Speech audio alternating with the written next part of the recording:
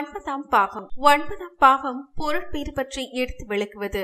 ஆதலால் பாக்கியஸ்தானம் என்று குறிப்பிடுவர். மேஷம் ஒன்பதாம் இடமானால் நாற்கால் பிராணிகளின் விருத்தி, அவற்றை காப்பாற்றுவான், தானம் செய்வான். ரிஷபம் ஒன்பதாம் இடமாக அமைந்தால் ஆடை அணிமணிகள் சேரும், அதிகமாக பேசக்கூடியவன், சாஸ்திரங்கள் சொல்லியவாறு தான தர்மங்களை செய்யக்கூடியவன். மிதுனம் ஒன்பதாம் இடமாக உள்ள ஜாதகன் துயரப்படுபவர்களுக்கு உதவி செய்யும் மனப்பான்மை உடையவன், வீட்டிற்கு வந்த பெரியோர்களை உபசரித்து அனுப்புவதில் விருப்பமுடையவன். கடகம் ஒன்பதாம் இடமாக அமைந்த ஜாதகன் வனங்களில் சென்று கடுமையான தவம் செய்யும் பேறு பெறுகின்றான். புண்ணிய தீர்த்தங்களில் நீராடும் வாய்ப்பும் கிடைக்கிறது.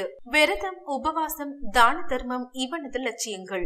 சிம்மம் ஒன்பதாம் இடமாக ஆனால் ஜாதகன் தயை தாட்சண்யம் அற்றவன், இதனால் இவனது செல்வம் நாளடைவில் தேய்ந்து போகின்றது, பிள்ளை செல்வம் பறிபோகின்றது. கன்னி ஒன்பதாம் இடமாக அமைய பிறந்த ஜாதகன் உண்மையான பக்தி செலுத்த மாட்டான், தான் மேன்மை அடைய வேண்டும் என்பதில் அதிக நாட்டமுடையவன். துலாம் ஒன்பதாம் இடமாக உள்ள ஜாதகன் பிரசித்தி பெற்றவன், பெரியோர்களை மகிழ்விப்பதிலும் பொதுமக்கள் நட்பை பெறுவதிலும் ஆர்வமிக்கவன். விருச்சிகம் ஒன்பதாம் இடமானால் பிறரை துன்பப்படுத்துவான், யாரையும் மகிழ்ச்சியாக வைத்திருக்க மாட்டான். தனுசு ஒன்பதாம் இடமாக அமையும் பொழுது அந்தணர்களுக்கு உபகாரியாகின்றான், எப்பொழுதுமே மகிழ்ச்சியாக இருப்பவன், புகழ் இவனை தேடி வருகின்றது. மகர ராசி ஒன்பதாம் பாவமாக அமைய பெற்றவன் பின் வயதில் தன் குலத்தவருக்கு உபகாரியாகின்றான், பெண்களிடம் வெறுப்பை அடைகின்றான். கும்பம் ஒன்பதாம் இடமானால் காடு வளர்த்தல், பூந்தோட்டம் அமைத்தல், குளம் வெட்டல், தெய்வங்களின் ஆராதனை ஆகிய காரியங்களில் ஈடுபடுகின்றான். மீனம் ஒன்பதாம் இடமாக அமைந்த ஜாதகன் கோயில் பணிகள், நந்தவனம் அமைத்தல், யாகங்கள் செய்தல், புண்ணிய தீர்த்த யாத்திரைகள் இவற்றை மேற்கொள்கின்றான். ஒன்பதுக்கு உடையவன் ஒவ்வொரு ராசியிலும் இருப்பதால் ஏற்படும் பலன்களை பார்க்கலாம். லக்னத்தில் குரு ஒன்பதுக்கு உடையவனாகி இருந்தால் விநாயக வழிபாடு உள்ளவன், அரசாங்க வேலை செய்பவன், ஞாபக சக்தி நிறைந்தவன், தூய்மையை நேசிப்பவன், அதிகமாக உணவு உண்ண மாட்டான், ஆனாலும் லோபி. ஒன்பதுக்கு உடையவன் இரண்டாம் இடத்தில் இருந்தால் ஜாதகன் மன உறுதி வாய்ந்தவன், நல்லொழுக்கமுள்ள புத்திரனை உடையவன், கால்நடைகளால் ஆபத்து நேரிடலாம், செலவுள்ளவன், பெண் பித்தன்.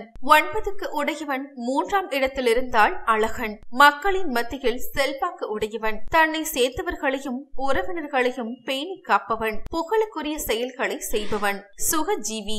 ஒன்பதுக்கு உடையவன் நான்காம் இடத்தில் இருந்தால் வித்வான்களை நேசிப்பவன், நண்பர்களை மிகுதியாக கொண்டவன், தந்தையை வழிபடுபவன், தீர்த்த யாத்திரைகள் பற்று உள்ளவன், மிகுந்த செல்வம் உடையவன்.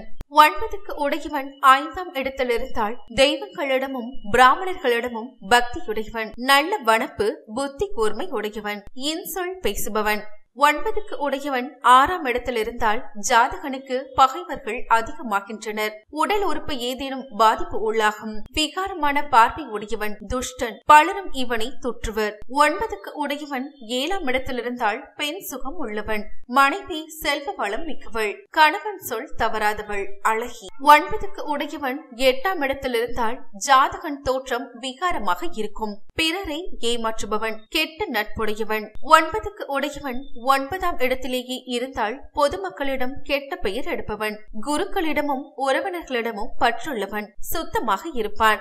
ஒன்பதுக்கு உடையவன் பத்தாம் இடத்தில் இருந்தால் அரசாங்க பணி செய்பவன், புண்ணிய காரியங்களில் ஈடுபடுபவன், தாயிடம் பக்தியுள்ளவன், புகழ் படைத்தவன். ஒன்பதுக்கு உடையவன் 11ஆம் இடத்தில் இருந்தால் அடிமையாவான், தானம் செய்வதில் பற்றுள்ளவன், வியாபாரியாகவும் அமையலாம்.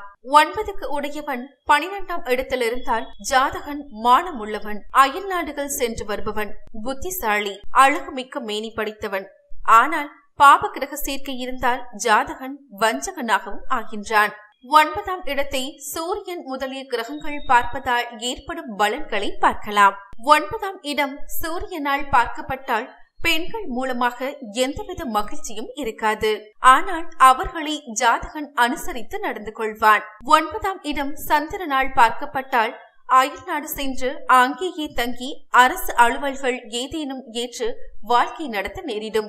இருப்பினும் செல்வத்தை அதிகமாக திரட்ட முடியாது, செலவாகும். 9ஆம் இடம் செவ்வாயினால் பார்க்கப்பட்டால் பாக்கியவான், மைத்துனருடன் சேர்ந்து கொண்டு தர்மமில்லாத காரியங்களில் ஈடுபடக்கூடியவன், கொடுமையான குணம் படைத்தவன், ஆனாலும் சுகவாசி. 9ஆம் இடம் புதனால் பார்க்கப்பட்டால் வற்றாத செல்வமும் மக்கட்பேரும் அவர்களால் சுகமும் அடைவான். அயல் நாடுகளுக்கு செல்லும் யோகம் இவனுக்கு உண்டு. அரச மரியாதையை பெறுவான். 9ஆம் இடம் குருவினால் பார்க்கப்பட்டால் தர்ம காரியங்களில் ஈடுபடக்கூடியவன், சாஸ்திரங்களில் தேர்ச்சி பெற்றவன், அரசு மூலம் செல்வத்தை அடைப்பவன். இருந்தாலும் நல்ல குணம் இவனுக்கு கிடையாது. 9ஆம் இடம் சுக்கிரனால் பார்க்கப்பட்டால் பல வகையிலும் சௌபாகியத்தை பெறுகின்றான். அயல் நாட்டில் தொழில் செய்பவனாகவும் அந்த நாட்டு மன்னனின் அபிமானத்தை பெற்றவனாகவும் அமைகின்றான். 9ஆம் இடம் சனியினால் பார்க்கப்பட்டால் ஊரிலான், உறவு இல்லான், பிற நாடு சென்று வாழ்க்கையை நடத்துபவன், தைரியசாலி. உங்களது கருத்துக்களை கமெண்டில் பதிவு செய்யுங்கள். ஆன்மீக சித்தர் சேனலை சப்ஸ்கிரைப் பண்ணுங்க. மேலும் இந்த வீடியோ உங்களுக்கு பிடிச்சிருந்தா லைக் பண்ணுங்க, கமெண்ட் பண்ணுங்க, மறக்காம உங்க ஃப்ரெண்ட்ஸுக்கு ஷேர் பண்ணுங்க. டிஸ்கிரிப்ஷன் பாக்ஸ்ல கொடுத்திருக்க ஆப்பை இன்ஸ்டால் பண்ணுங்க.